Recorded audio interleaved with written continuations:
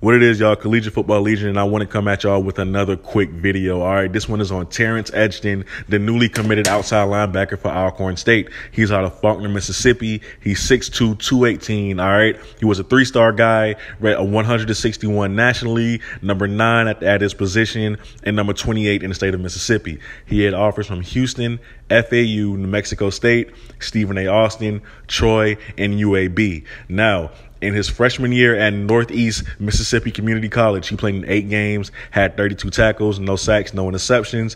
All right, and in his only season at Houston, he had 16 total tackles and 7 solo tackles.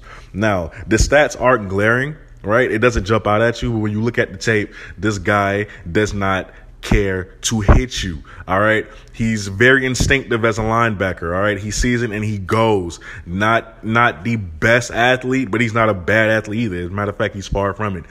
He knows how to maneuver himself into those tight holes when being blocked to get that tackle. All right, he's not afraid of contact at all. Like I said, if he gets a free shot at you, you gonna feel it when you wake up the next morning. All right, this dude is a very good player.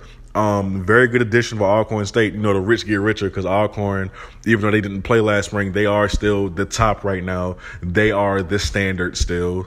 So that's who everyone is chasing. Yes, I am a fan of JSU, but we all know Alcorn is still, you know, what everybody is trying to chase. They have not been dethroned yet, and that still needs to happen. So let me know down in the comments below what y'all think about this pickup, man, for Alcorn State. Do you like this guy? Did you like what you see on the tape?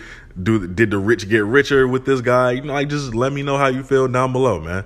Peace.